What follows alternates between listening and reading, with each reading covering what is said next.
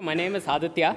I'm a fifth-year graduate student. I work in the Design Modeling and Analysis Center. And today I'm going to talk about ABCD, which is a software we are developing for verifying chips. So let's say we have a group of chip designers here who are trying to produce the next biggest innovation in hardware. So typically, they are given a specification. And what they are going to do is trying to come up with a chip that meets this specification. So for example, they might be trying to design a Wi-Fi chip that goes in your mobile phone, and the specification might say something about the power consumption of this chip. So let's say they eventually come up with a design. Now the problem is we have the specification document, which typically is a complex technical document that runs into hundreds of pages. And we have this chip, which is also remarkably complicated because it's got millions, if not billions, of transistors.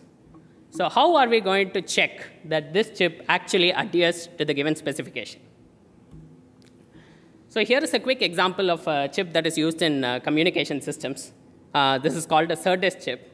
And virtually any chip today, it consists of analog parts as well as digital components.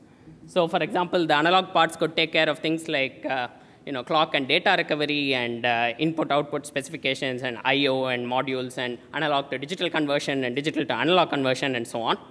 And in addition to these analog components, we also have a large amount of digital logic. And together, these two parts work together to realize the functionality of the chip.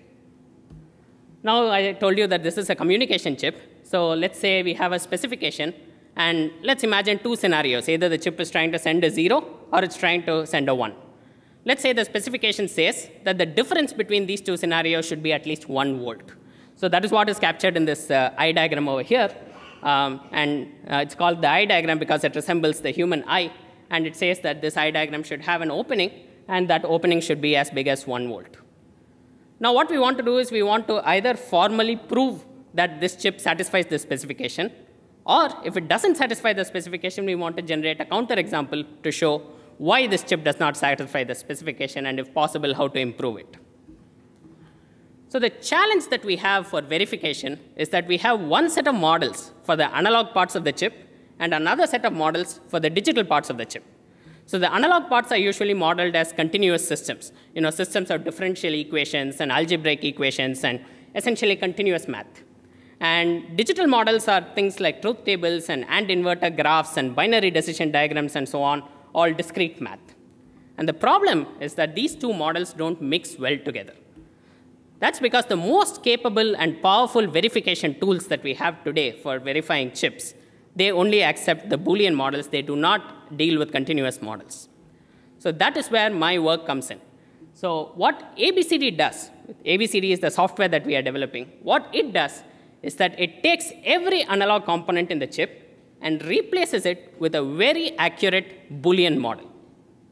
Let me give you an example. So this is a successive approximation analog to digital converter, or a SAR ADC. As you can see, it's got both analog and digital components. Now, the digital components are already accepted by most verification tools. And with the help of ABCD, what we can do is we can replace the analog components as well using purely Boolean approximations. And we can do this in a way that is both accurate and scalable. Once we do that, we end up with a system-level description that is all Boolean. And once we have a system-level all Boolean model, we can then use any of a large number of existing techniques that are already available to verify this kind of model. So here is a quick example of ABCD in action. So we have a channel followed by an equalizer. This is an analog system. So you push in a bunch of bits at the left. And the channel essentially messes up the bits so much that you can no longer distinguish a 0 from a 1. But that's where the equalizer comes in. It corrects the output of the channel. And here you have an eye diagram that allows you to distinguish a 0 from a 1. Now, this is a continuous system.